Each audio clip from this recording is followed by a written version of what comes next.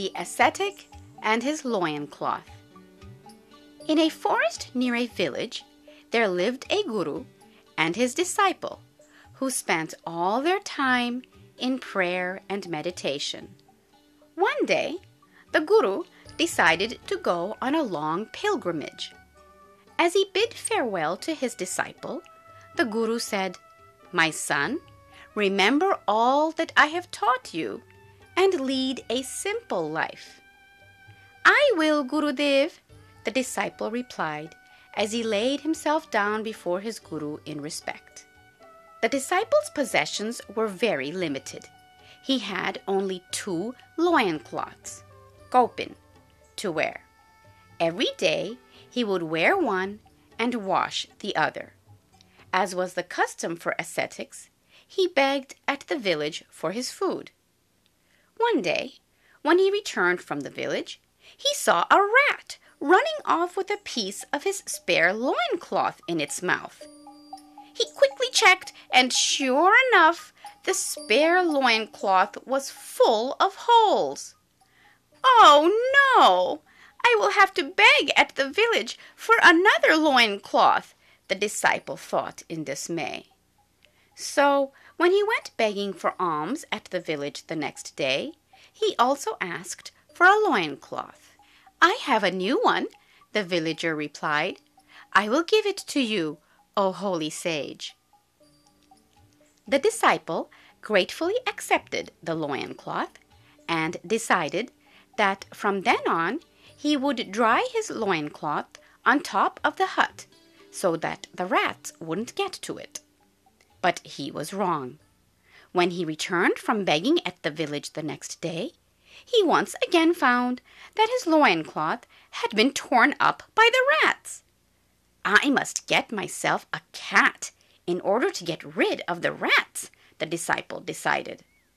So the disciple got a cat, and the rats disappeared in no time. Then he began to think, "I must keep the cat well fed. She is doing such a good job. I know, I will get a cow."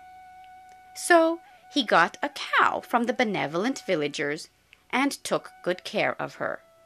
The cow was happy, and so also the cat. "I need straw to feed my cow," the disciple began to think. "I should cultivate the land around my hut, and when the grain is harvested, I will have all the straw my cow would need." So he started to cultivate the land around his hut. The land produced a good crop, so now he needed a place to store the grain. He hired laborers to build barns for him.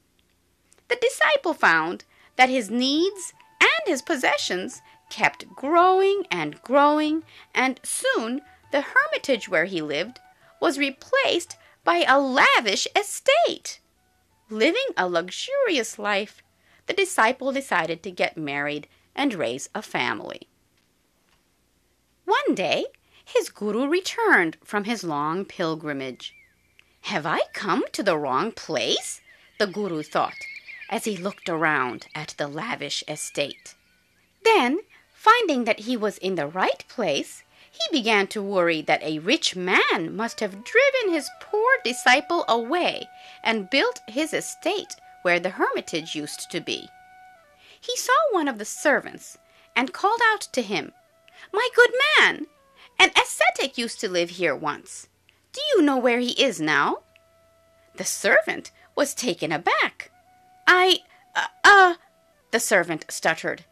Just then, the disciple heard his guru's voice and rushed out to greet him. "My son, what is all this?" the guru asked. "I left you leading the simple life of an ascetic. I returned to find you surrounded by wealth and possessions. How did this happen?" "Oh, Gurudev," the disciple said remorsefully, "it all started with a single loincloth. To protect the cloth from the rats, I needed a cat, and then there was no end to my needs. Forgive me, Gurudev."